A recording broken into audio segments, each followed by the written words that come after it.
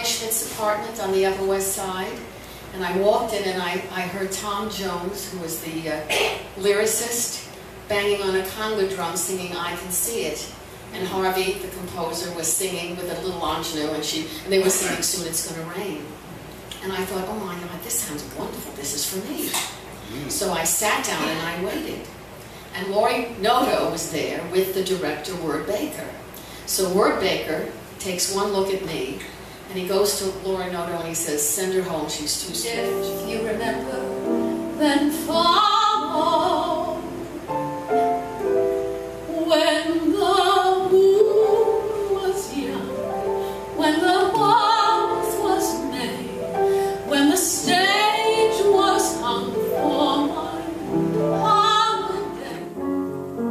Deep in December, our hearts should remember and follow.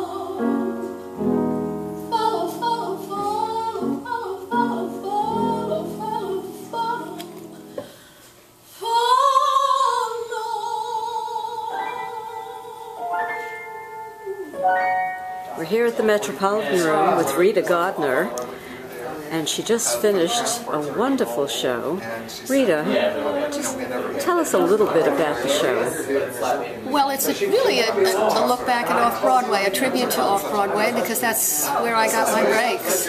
I started Off-Broadway when I was young. You've had an amazing career. I mean, you're really an icon because you're the only person in the world who could say, I was the original Louisa. I know, isn't that funny? We never really, I mean, I cannot believe I never really, when I think about it, 50 years, more than 50 years, Laurie Noto was the force behind that. He really let it happen. We closed it in New York, and then we went to the John Drew Theater in East Hampton and did it a week and came back, and we were a hit.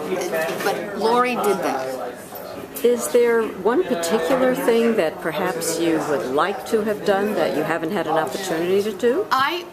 Tom Jones has written a musical based on